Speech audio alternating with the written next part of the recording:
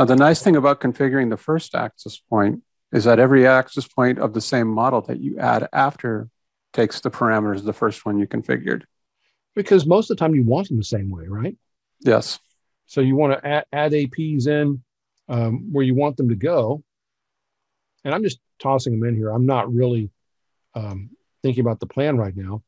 So now I've got my APs kind of thrown out there, and I can change my visualization from empty so I can look at different things. And one of the big things Kevin was talking about is making sure you're planning for the devices that are going to be in that space and what they're going to be doing. So here you can look for things like data rate. So if I want to look at the data rate in that area, I can see data rates. I can look for capacity health, channel width, noise if I had done a physical site survey, or throughput. So I can look for actual throughput in areas, and this will give me my visualization for throughput. And obviously, this is set up where the visualization green is good and red is bad.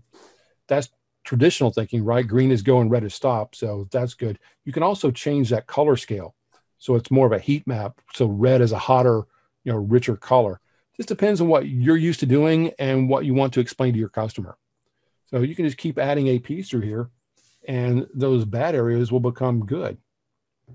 Notice that neither one of us, and we didn't talk about this ahead of time before we started recording this, neither one of us put an access point in the hallway. Now, deploying in the hallway is not a good idea unless you purposely want to cover the hallway. Deploying APs in the hallway leads to hidden node problems and near-far problems, and it really degrades your throughput. And here he's chosen signal strength to match more of what we were talking about earlier. And does that look like we're getting the signal strength we wanted? In most places except for the gray area. So you can add some APs in there, and sometimes you have to put one in the big open space because it is a big open space. But now just a few APs, he's got coverage everywhere, and that's a stairwell. And again, some of the fire codes may not allow you to put APs in a stairwell, but you can certainly bleed the coverage over like on the other two stairwells. See, there's coverage in there now. And you can do what he's doing, move the APs around a little bit. Sometimes moving an AP is the best thing to do. Just move it. Move it further into the design, and it'll keep the signal more retained in the building and less outside.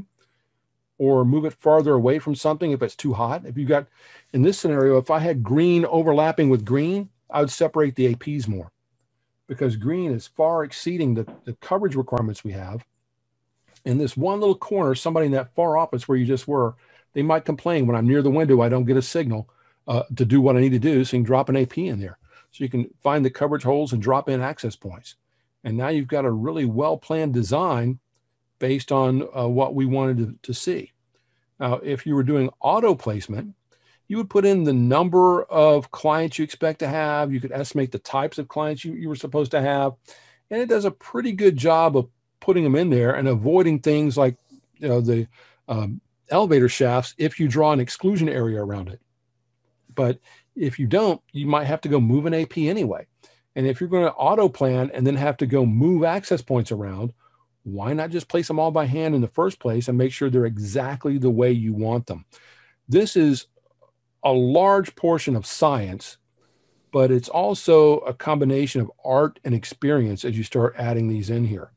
So as you start adding more and more APs, you can find out that I've got too much coverage. Too much coverage can create problems, just like not enough coverage creates a problem.